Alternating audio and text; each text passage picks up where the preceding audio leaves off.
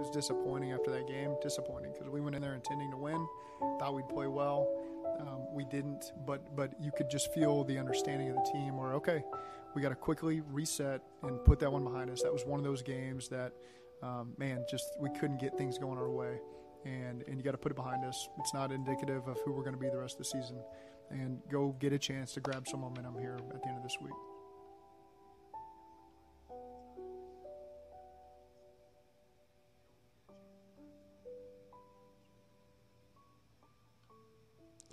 Wow.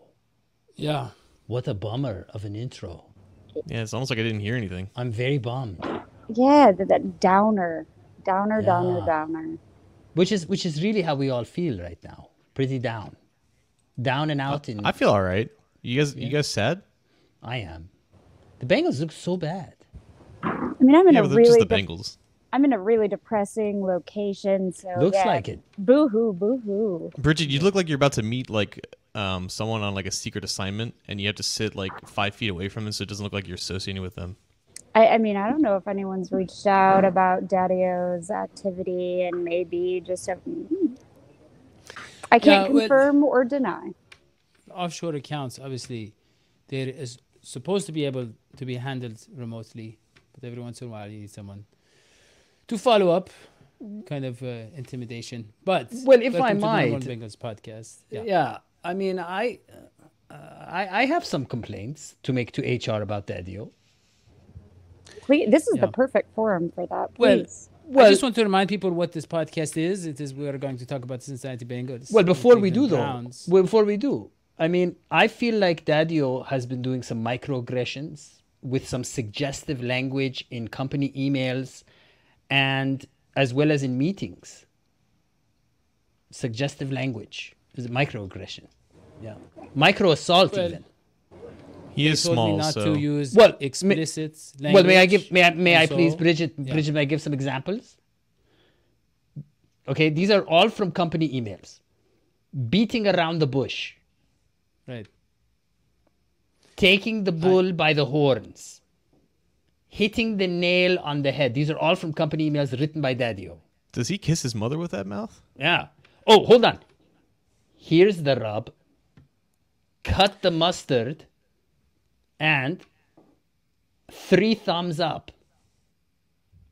Now, me personally, I wouldn't let that slide. No.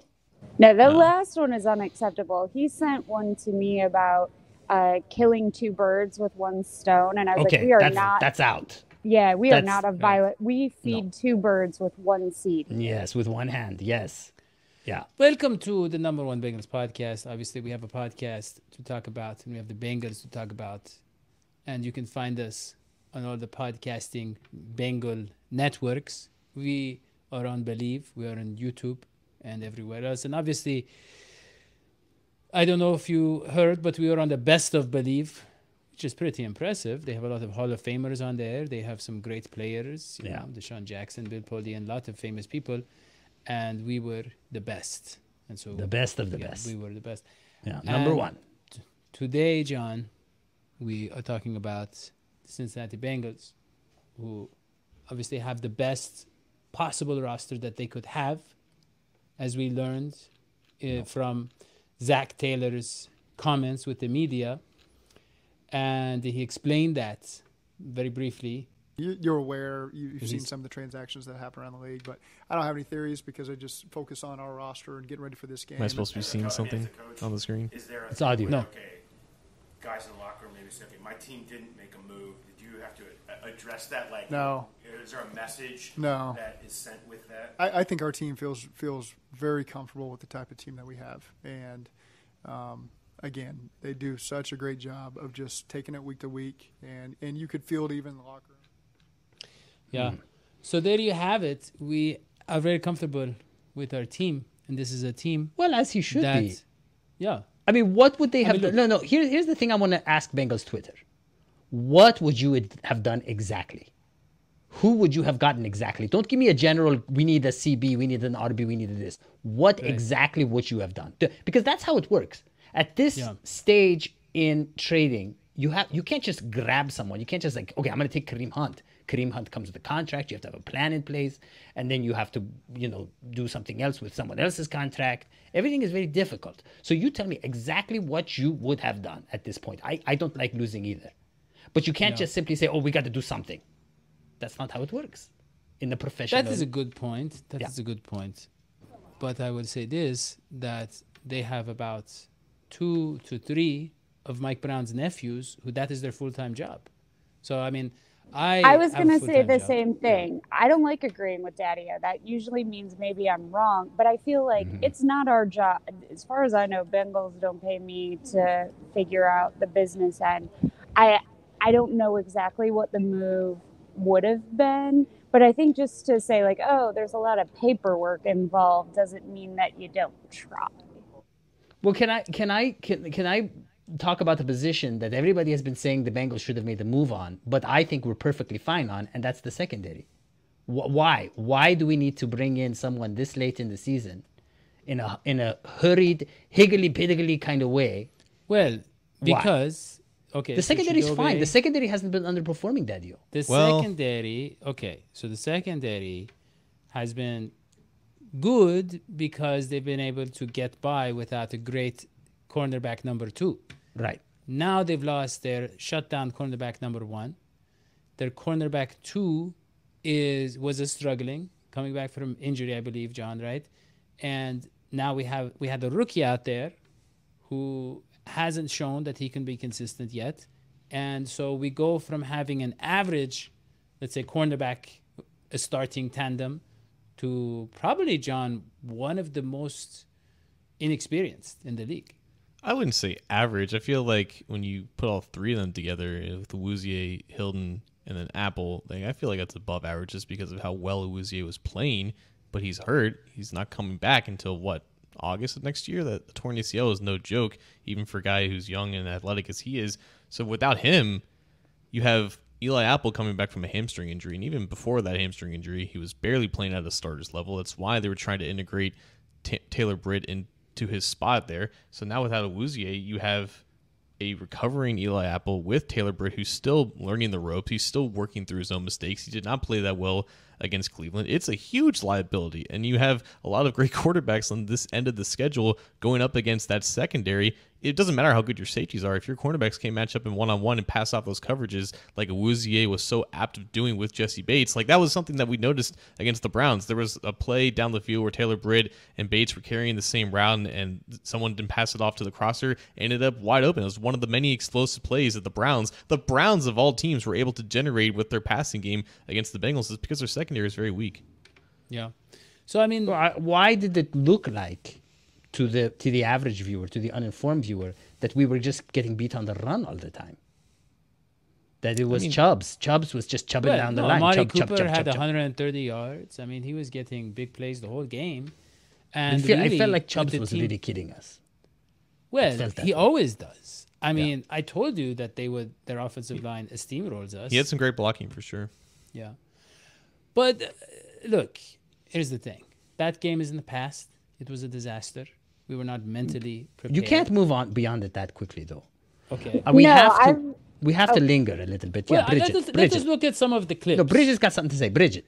Well, depending on what the clips are, Dadio, since you don't share anything with us and are a really horrible communicator, I wanted to talk about the offensive line. Yeah.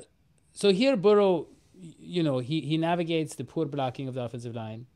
That was one of his passes, and here's his other pass of the game. And so you see, he puts all that in there. That was good blocking. That was good blocking. And the bad pass. So those were the 2 clips we had. And obviously, there was this too, where we have this beautiful. That was a great pass. I thought for a second Jamar Chase was back on that play, John. No, it was a great pass. He got it right in the right spot. spot. Great catch too, John. Very. Hodgie. Yeah. It was a great throw. It was a back shoulder perfectly placed because it was well covered. Chris Evans didn't separate from that cornerback at all, but it was a great throw and communication and timing between him and Burrow. And Zach Taylor was pumped about it. He was asked about, Chris Evans, and this is what he had to say. Okay. He serves a role for us, on special teams and in some of the things that he does on offense. So there you go. I love the way that man talks. Yeah. Am I the only one who finds his voice soothing? He's got that little whistly S. It is. And he's But got I that mean- little grainy, we got to have him on the show, Dadio. Yeah. Can, But can John, you get he's Bridget's saying he's thoughts a- on the offensive line? Because I feel like she was going Bridget was going going to say something. Yeah, Bridget, you I- got to finish your sentences. Go ahead. I am in a life sentence with this show that I don't know if it'll ever be. Too many finished. irons in the fire. So I want to talk about Lel Collins and Jonah Wilson. Jonah Williams. What's his name? Jonah. Williams. Fuck. Williams. Williams. Jonah Williams. What their ratings were pretty low. Someone commented on Jonah on my Twitter that said he looked like a turnstile. So John, what's your take on Jonah and Lel? Because Lel's been up and down. He was hotter in New Orleans. Didn't look so great last night. Jonah's been kind of up and down. What's your take? I think Lel is just, he is who he is right now just because he's battling through injuries, and I don't think that's going to get necessarily better as the season goes on. I think it's just something that they have to accept. With Jonah, I think my buddy Nick Grayson put it well. You can follow him on Twitter at Nick Grayson on Twitter. When Jonah loses, he loses loud, and I'm not talking like loud like someone yelling. I'm talking about loud like an orchestra playing in like the most perfectly acoustic environment. His losses are catastrophically bad. It's why he's given up now the most sacks out of any starting tackle in the NFL, but he doesn't lose as often as the perception is. It's just that when he does lose, it does end up becoming a sack. It becomes a sack that, unfortunately, Burrow can't really escape from. It's from his blind side. So that's what happened in this game. Jonah Williams gave up 3 of Burrow's 5 sacks. I believe Mixon gave up 1. And I feel like it's unfair when one player plays as bad as he did or had the losses as bad as he had that the entire offensive line gets thrown under the bus. 3 of their 5 offensive linemen played really, really well. The interior trio of Cordell Volson, Ted Karras, and Alex Kappa played phenomenally. Now, the Cleveland Browns don't have great defensive tackles and whatnot, but the offensive line is not that big of a concern as people make with the 5 sacks, just because 50% of Burrow's pressures ended up being sacks because of mainly just one player. Well, Yeah. John, Can I just tackles- comment? well, the Can I just comment? John, the tackles. I mean, that is, come on, that is where The most premier important part, passer- yeah. I know. So, I'm not saying it's not a you're problem. like- so you're I'm saying we had no. two- The entire offensive line gets grouped into this, and it's not fair. No, It's discrimination. I mean, No, but and they're all blamed. They're all being blamed for basically someone who we should be It's calling Mellow Jello. stereotyping. That should be his name, Mellow Jello. That's what I call him because he's John. like a piece of Jello. John. He's so Jello-y. John. He's like a fluffy Is Jello. this because of his arms? His shorts? Yes. Arms, John. Yes, and small hands. We've been saying it Because- all year. yeah. And He seems to can I just- whiff a lot. Yeah. Can I just, I mean, look, Jonah, if you ever want to come on the show, you are more than welcome. We love you. We love all the Bengals offensive line. We love all the players. But he's got to be fired. He's got to be cut immediately. And let the backup, let someone else take over because he's been given every chance he can. So let me get this straight. You are a big Jonah Williams fan. Big. You just think that he should be out of a job. Cut. Seems fair to me. And then So kicked out of the let NFL. me move on to this. Yeah, John, let me move on to this. Jamar Chase, he's injured. He broke his hip. He's in a wheelchair now, they said. He probably would be able to walk. He probably will. They say he is playing video games now, right? Which is a sign that you've kind of given up on life, I from what I understand. And We have a lot of but they gamers say watching. he could. Right. John, here's the thing. T. Higgins was open a few times, was being held, very obviously being held. And I don't want to complain about the refs. I mean, we were not ready for that game. No, Bengals always blame the refs. Right. But T. Higgins was still getting open deep. Yeah. Tyler Boyd, I feel like, suffers more with Jamar Chase out. He isn't just allowed to roam free in the middle of the field. But we had other guys step up. Yeah. Obviously, all year, Burrow has been developing chemistry with his tight end, Mr. Hayden Hurst, as we see here. He just found that little spot in the middle of the field. And then we saw with Irvin here, we saw Burrow kind of move around the pocket, and there you go. John, do they have enough to have a functional offense with these guys? Because they don't look. What they are missing is a speedster. They're not just missing Jamar Chase's production, his gravity, all that stuff. They're also missing a speedster, a guy who has a speed and can be on the field for, let's say, half of the offensive snaps. I think it really comes down to being creative of T, because in the beginning of the season when Jamar wasn't as productive as he usually is, there was the conversation of, are they doing enough with him? Are they trying to scheme him open in certain situations where he's getting bracketed? There's a lot of attention on him. But, of course, with all that attention with him, T. Higgins got opportunities to just win simple one-on-one matchups with not very creative concepts or anything like that. Now, T. Higgins, there's a lot of stress and pressure on him to carry the offensive load because I think Higgins does have a vertical aspect to his game, like we saw in the beginning of the game when he was clearly interfered with and held like 15 yards down the field. Like that was a potentially big play that they missed out on, and then he ended up getting a big play late in the game when he just mossed that cornerback. So there are vertical aspects to his game, but there were times in this game where he just wasn't separating as well as he should have, and maybe that falls on them not doing enough to put him in the right situations to get open because they need him to get open. If not him, you're right. Tyler Boyd, like when there's not that threat to occupy the safety and everyone can kind of just condense the middle of the field, that Boyd is not going to thrive that much in there. So everything needs to be enhanced now with Chase out of the field because you're right. There isn't that easy speedster that just takes attention away. Look, let me give you a QB coach perspective here because it's really important. A hip takes about 3 months to fully heal, and then about 6 to 9 months before the player can be up and at them again, which means we'll be lucky if Jamar is back at the beginning of next year. Okay, broken hip is serious, like ACL. It's a very serious thing. That's what's confusing. They say it's a broken hip, and then they say it's. No one ever said it was a broken hip. There's been so much misinformation in the last 3 minutes. They said it was a hair fracture. I mean, I've broken a lot of. That is a broken hip. Fracture and broken is the same thing. Thing is, people imagine broken to be something broken in half, but a fracture is a break. So, anyways, my point is what? My point is, if you were talking about the normal quarterback, even if you're talking about like an Andy Dalton type person, this would be tremendously awful. But we all knew from the beginning, and this is why we said maybe don't even take Jamar Chase, We all knew from the beginning that Burrow can make anybody work. The man is brilliant at his best. Listen, here's the thing Bengals fans don't want to talk about. He has not been at his best. No one wants to... Hold on. I need to hold on. Stop.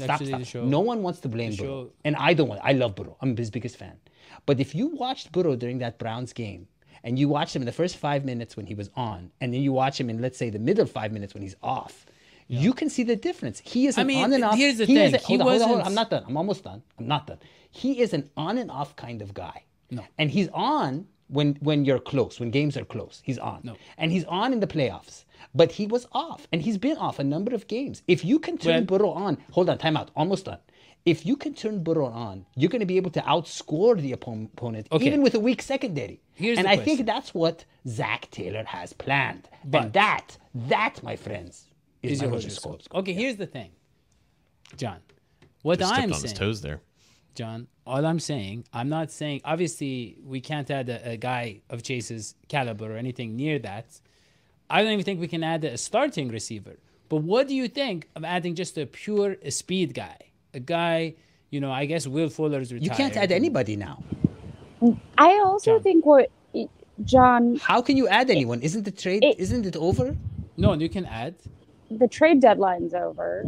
But I want to also ask, because for me, the Chase injury feels more worrisome. Not because we have Higgins, we have Boyd, we have Hurst. What makes me concerned is that I haven't seen as much production from our running game, which feels like we need to be able to, for all the reasons, you need to get an air game. Our run game has been making me a little bit nervous. That's what I wanted to talk about next, John, is our good friend Zim Houday. Zim, friend of the show. He was saying the way the game was going and the type of defenses they were facing, they should have been running the ball. They should have been attacking, right, with the run game. They can't run the ball. The Bengals cannot run the ball. Well, I disagree. I think they can run with Pirine. No, they cannot. I think they're not necessarily They can't even. The Bengals can't even be guaranteed to get 1 yard running when they need it. The Bengals are not a running team. John? At least from the Bengals' perspective, they are not a team where the more you run it, the more successful it is if it isn't already successful in the beginning. It's much like the whole composition of their team. I think most people knew by the end of the second quarter that this game was probably not going to go their way. There wasn't a lot that they could do to counter out what the Browns were doing, and it just didn't seem like they were capable of putting up a good showing. And with the run game, it just never really got going from the start, and I don't think running into a brick wall 30 more times would have done anything more positive. And I get it when your pass rush is definitely not doing, or when your pass blocking is not doing particularly well when you're down to the game script and opposing teams are just kind of teeing off on you at that point. It makes things tough, but if you can't run the ball in the first place, running more isn't going to make it better. No, I mean, yeah, okay. Well, let us move on to the defense because, well, just to finish on that point about the offense, what Hodgie was saying about Burrow, I feel like with Burrow, John, I feel like there's two modes for Burrow. One is I'm going to be a normal quarterback. I'm going to, play what's in front of me. I'm going to play within the system. And then there's Burrow, the superhero. There's Burrow rolling around, running around, right? Are you literally going to just take exactly what I said and say it again in different words? Yes. But I feel like there are certain games, and there's something about Cleveland. I don't know if it's the pressure. I don't know what it is of playing for the team he loves. He just kind of tenses up a little bit. And I feel like when Hodgie's saying that we saw a different kind of Burrow late in the game, well, I mean, the pressure was off, right? I mean, the game was out of hand. It was a blowout, and this was garbage time and all that. And so he kind of relaxed and played like the Burrow that we see, when he's at his best. I don't think it's about his accuracy, or I don't think it's about his ability to read the defense. I think it's about his approach. Baker Mayfield said that I woke up feeling dangerous. I think that actually applies to Joe Burrow. Yeah. Some days he feels like I'm going to go out there and I'm going to make it happen. Well, let me tell you what it is. Days, yeah, because I'm a QB coach. I can tell you exactly what this is. Okay, great. So basically, do you remember when Quentin Tarantino won the Oscar for Best Writer? And he was like it was a very young writer, and it was for Pulp Fiction. And everybody, and a few people said one of the curses that could happen to a writer-director is for them to win the Oscar too early. And you might be like, well, what does that mean? One of the things that could happen for anybody is to get kudos too early in your career, where you feel pressured to live up to those kudos. And what happened to Joe Burrow was that tremendous year coming back from the injury, where he basically goes straight to the Super Bowl, goes through the NFL the way, beans go through your system, Dadio. And ends up with all this new fan base. And now this year, the pressure is on him to always be great. Whereas last year, the pressure wasn't on him always to be great. People didn't expect that from him. And guess what? Yeah. He was loose. He was footloose. He was fancy free. And that's when he does well. What he needs, honestly, what this team needs is a good therapist, psychologist to work this out of him. What he has to stop doing. They're not going to give you a job. They're not going to give you a job. Well, why not? John. They gave Cowherd the job. John, I guess, to make this into a question for John. I was saying, I think they need a speedster just to draw a little attention. And I know like John Ross didn't have great hands. He didn't have great concentration. Didn't have great whatever. But he did, to some degree, get attention from defenses, right? Because, I mean, if you leave him wide open, which with his speed, he can get wide open pretty easily, you're going to get burned. I mean, he will catch the ball if it's, if it's basically... Yeah, but then he gets hit once he gets hurt. Remember how small he was? No, but my point is, John, a guy who's a speed they have to respect. Would that change the offense? Or, go ahead. Yeah, it would, because that's one of the main values that Chase has. I don't understand why after every time that this team loses, there has to be a think piece behind it. Why can't they just play bad because of injuries? Like, why does that be anything more than that? Well, because John, you don't understand Twitter, John. It has to be a think piece. This is what we all just sit here and do. We have nothing better to do. Question for you, John. Of all the injuries, which one is the worst for the Cincinnati Bengals? I say DJ Reader. What do you say? I mean, it's 3 of the 5 worst possible injuries right now. It's Chase, it's Cheeto. Reader is probably the best player at his position compared to all 3 of those guys, but even still, like, they've been somewhat successful in just plugging holes in the middle. But not having your best receiver that changes the game the most, not having your best cornerback, that changes things dramatically. Yeah. It does. But also not having Burrow be 100% mentally, which I think is something that people aren't willing to I think talk he about. looked at his very best against the Falcons. Dude, he was fine in that first drive. The pass got tipped Yeah. at the line to get a turnover, and then things kind of unfolded from there. But why did things unfold? Because he unfolded. He was not himself after that drive. That's what I'm saying. He was really not himself. Defense. I mean, look. I think that the defense could only hold for so long, and the game kind of got out of hand. And Okay, so what about the Panthers? What do you think is going to happen? Yeah, good question. So about the Panthers, John, I am very intrigued by this P.J. Walker guy. Same. And you look here, this was the fourth quarter. Whoa. You know, look at that. That is quite a velocity. Yeah, velocity, splitting the defenders, right?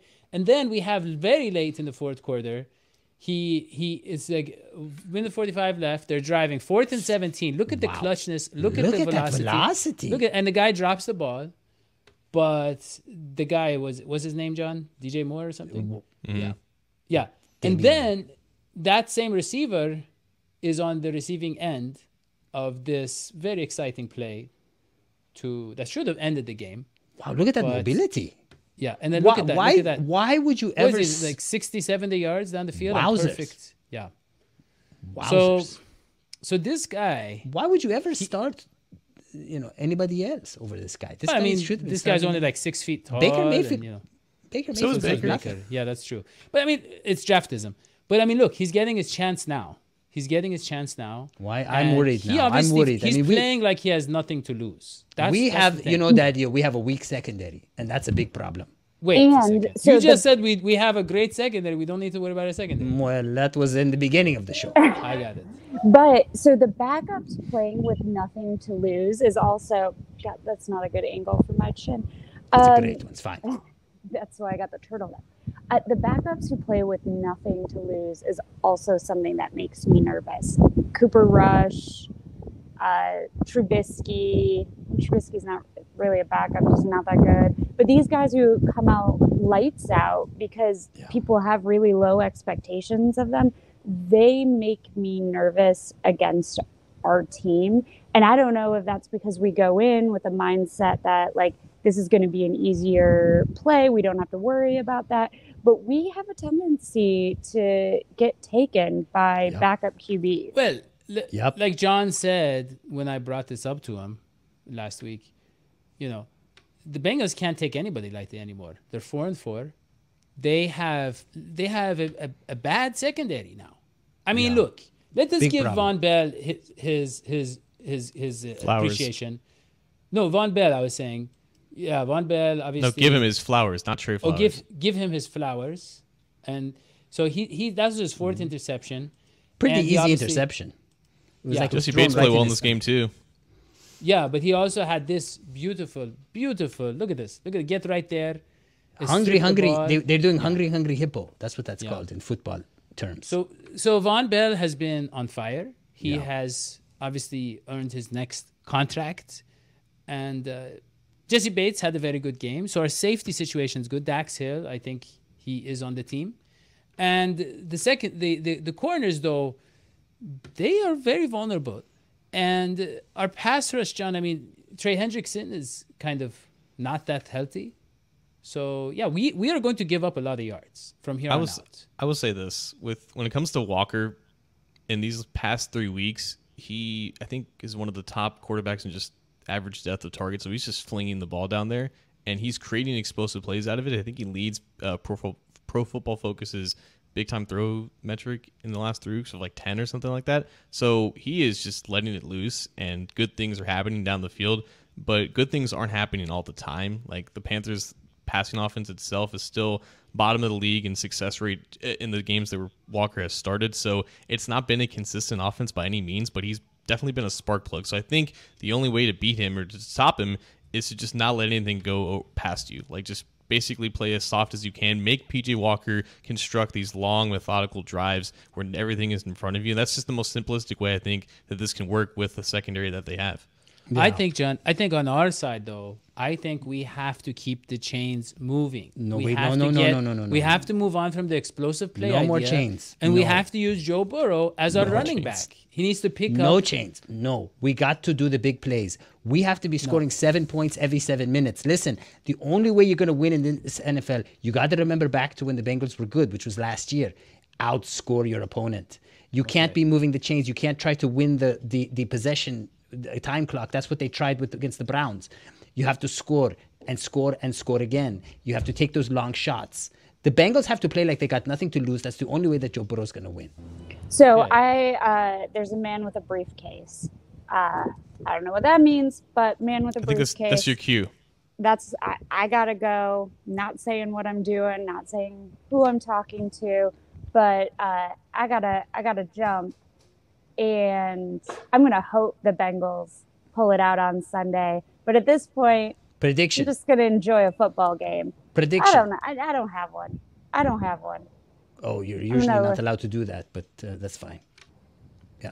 At this juncture, I can do what I need to do. But all right, y'all. That's I'll see pretty you cool. next week. That's pretty cool. That is cool. Yeah, well, I mean, she's doing a great Agent job. Jenkers. Obviously keeping DNH Sports running with her work over there. But John, let us get your prediction. Oh boy. I don't know, man.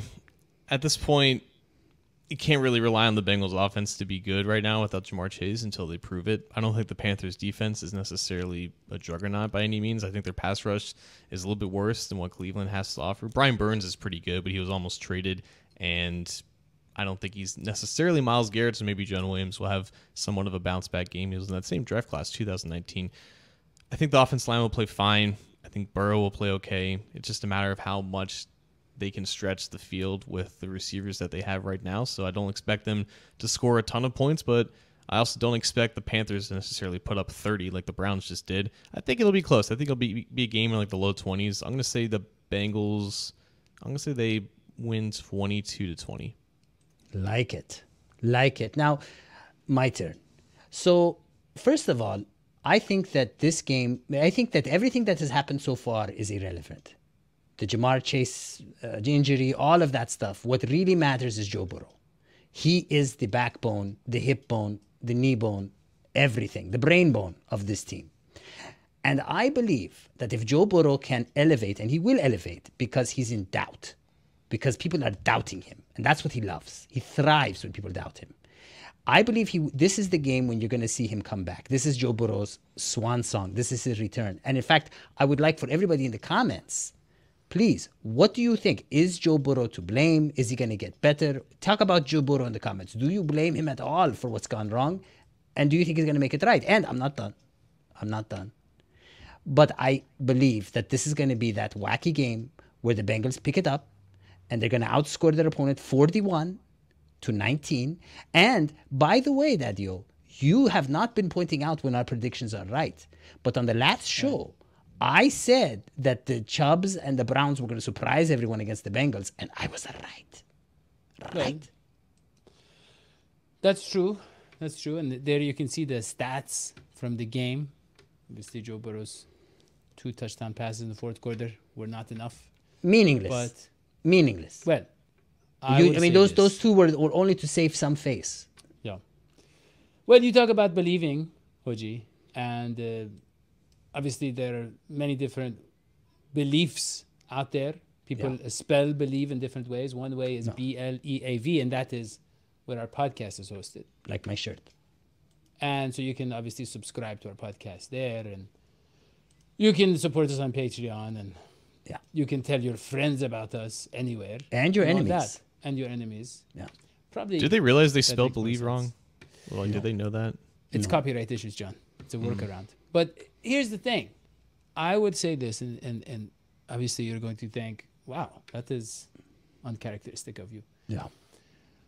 I think the Bengals are going to get smacked. I think they're going to get smacked. Yeah. They're going to get smacked on Sunday. No one likes a smack. No. Who wants to get smacked? Not me. But sometimes good things come out of snacks. Did I say a snack or a smack? You have now said Anyways. So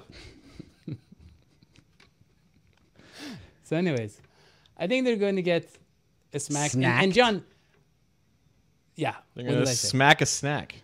Yeah. John, They're going to get what smacked. I was trying to tell John before Yeah. was that I think that what Hodgie hates, the dink and dunk, he hated Hate to see it it. with Dalton. Everybody one hates thinks. it, but I think that's the key, John. And not quite a Dalton dink and dunk where it's to running backs. I think it's going to be to tight ends. I think it's going to be to receivers you don't expect. I think he's going to get those little, short post route type, things, or the drags, and he's going to have to go for those 7-8 yard gains to people who we don't know. I think that's going to be what the offense, how it stays afloat. And I think the final score is going to be 27-20 Cincinnati. Wait a That's my minute. prediction. You said they're going to get smacked. So where's the smack come in? I just explained it. When a child is born, brought into this world, they have to smack its butt. bottom, and that is its initiation to its new birth. It is a rebirth for the Cincinnati Bengals offense. It's going to be a new offense. Okay, so they're going to get it's gonna smacked on the butt, Yeah, on the butt. proverbially. Yes. Proverbially. So they can breathe. As a rebirth, Yes. kind of like a baptism in smackiness. Right. Exactly. That wasn't clear. Okay, I'll try to be more clear next time. And John, Poor if Andrew. that is all that you have, John, then Subscribe. Smash the like. right. Give me a Carolina Raptor in case they win. I'll try to emulate. Oh wow, there we go. Read John's articles on cincyjungle.com. Follow him on Twitter, so long as it's free. And obviously, you can subscribe to our podcast, #1 Bengals podcast. Go to our YouTube channel and give us some money on patreon.com/DHSports. Who else is still covering the Bengals out there? Honestly, nobody, just us. We'll see you next time. So long. Sweetie pie, sweetie pie. I say bye to my sweetie pie. Sweetie pie, sweetie pie. Gonna say goodbye to my sweetie pie. Yeah.